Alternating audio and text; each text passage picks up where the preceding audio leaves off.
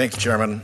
I'm no great fan of the ABA process myself, but I can't help but note that colleagues on both sides of the aisle don't hesitate to herald the ABA process when it is supportive of a nominee that they would like to see get on the court.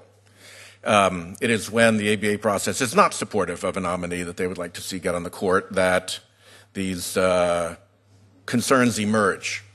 Can I associate myself with that? We have, yes, you may associate yourself with that, Mr. Chairman. We've heard concerns that this letter is outrageous, that it is not supported with any sort of detail, that it has no apparent basis, that it sends personal aspersions, and that there's no way to evaluate the aspersions. We actually have something we could do about that. I've been on this committee a while. The ABA letters are always this way. They don't give you the underlying backup. But what we do have here is some pretty darned serious concerns. And to just laugh them off, I don't think is appropriate. I think we have a responsibility here. The assessment of interviewees was that Mr. VanDyke is arrogant, lazy, an ideologue, and lacking in knowledge of the day-to-day practice, including procedural rules. There was a theme that the nominee lacks humility, has an entitlement temperament, does not have an open mind, and does not always have a commitment to being candid and truthful. There were reports that his preparation and performance were lacking, in some cases in which he did not have a particular personal or political interest.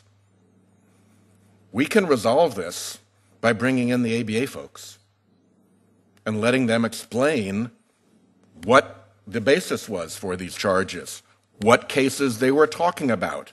We can do it in a private way because I think there are a lot of reasons why we respect the fact that people who are being asked to critique somebody who they may have to practice before want some degree of protection from subsequent judicial retaliation. So, yeah, I don't love the ABA thing either, but we do have a remedy for the concerns that the senators have expressed by bringing them in and trying to get to the bottom of this, because just to gloss over concerns that have been publicly raised of this magnitude, I think, is a very bad precedent for us to set. I would also say that I think there's something implicit in these proceedings that I'd like to elevate and make explicit. I think we are now at a point in which we are conceding that none of us, no senator here, has a claim on behalf of their state to any particular circuit court seat. We haven't said that, but the paucity of Mr. VanDyke's connections to Nevada, not even joining the Nevada bar as a new lawyer when he got there, but waving in under the AG rule. I mean, there's very little signal that other than being the pro from Dover who was brought in to be a Solicitor General, who had no connections to Nevada before and left after that with no sense connections to Nevada, I don't think any of us would be very happy about a circuit court seat that we claimed our state had an interest in which a president brought in somebody who had the scarce connections to the state that Mr. VanDyke displays. So we can go over this more when we're debating the nominees, but right now I think we are right up against a precedent, and if we go over this precipice, I don't think any member of this committee has any claim, should the presidency change or should the chairmanship change, to come to the Democratic chairman, if there's a Democratic chairman, and say, I have a circuit court seat that is my home state seat, and I want to have my views about that seat recognized. I think you are forfeiting that today with this nominee, and I think we need to think long and hard about that, because this has been an important tradition. But the only thing that enforces that the Rhode Island seat on the First Circuit or the Utah seat on your circuit, or, go right down the line, the only thing that enforces that is that we honor each other's home state blue slip. It's not in the law, it's not in the rule, It's that tradition. And if we're throwing that over the side for Mr. VanDyke, please don't come back later.